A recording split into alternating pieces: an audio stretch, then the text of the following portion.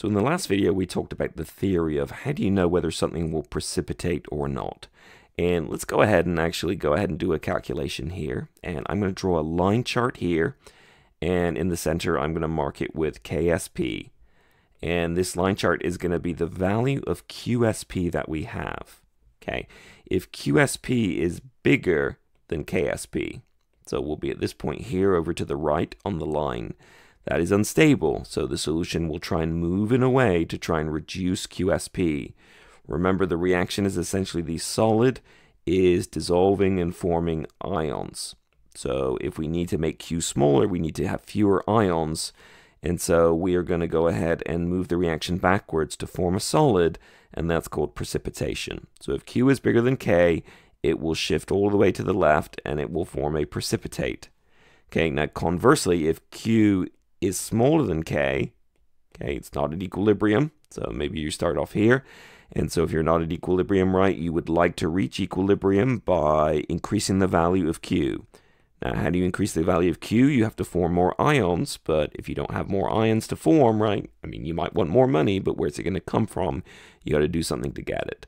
So it simply means that the solution is capable of dissolving more ions. So it is an unsaturated solution. So it is unsaturated. So you can add more. I can sometimes even spell unsaturated, but it's not going to dissolve unless you add some more. So it's capable of dissolving some more. All right, so let's have a look at a concrete, nice example. And let's say we mix two solutions together. We're going to mix some calcium nitrate. Okay, got to get the formula right, with some sodium fluoride. And we're going to mix them together, and we might want to do a dilution calculation at some point, right? If we know the original concentrations and the original volumes upon mixing, we can solve for the final concentration. But let's just keep it simple. And we'll mix them together, and at the end of the day, the calcium concentration will be 2.5 times 10 to the minus 3 moles per liter. And the fluoride concentration upon mixing will be 2 times 10 to the minus 3 moles per liter. All right, so the question is, what about the other ions? What about the nitrate ion? And what about the sodium ion? Well, we've seen already that those ions are incredibly soluble. There are very few compounds that will not dissolve to extremely high levels that contain nitrate and sodium. So we can pretty much learn to ignore those ions.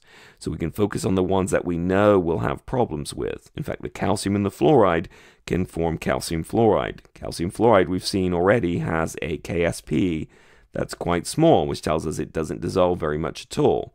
Ksp is 1.46 times 10 to the minus 10. I think we've written that now about 5 or 6 times, I'm sorry. So how do we know if it's going to precipitate or not? We're going to calculate Qsp. So first of all, what is the Ksp reaction? Well, it is the solid forming ions. So this takes us back to writing out the ions and ionic compounds in General Chemistry 1. So Qsp then would be the concentration of calcium at that point in time times the concentration of fluoride at that point in time squared. So those are the actual concentrations, not equilibrium. We're given them in the problem above. So it's 2.5 times 10 to the minus 3. Remember, for these equilibrium constants and reaction quotients, we don't put the units in. It's just a raw number. Fluoride is 2 times 10 to the minus 3, but we got to square it. We multiply that together, we get 1.0 times 10 to the minus 8. So you might want to pause the video and ask, what does that mean? What will the solution do? Okay, if you've unpaused it, well, Q is bigger than K. It's about 100 times bigger. So that means that it's got to decrease to reach equilibrium. How does it decrease? It has to lower the concentration of ions. How does it lower the concentration of ions? By combining them and forming that insoluble precipitate. So this solution, when you mixed it together, would form a precipitate. So notice the original solutions were perfectly dissolved. They were aqueous.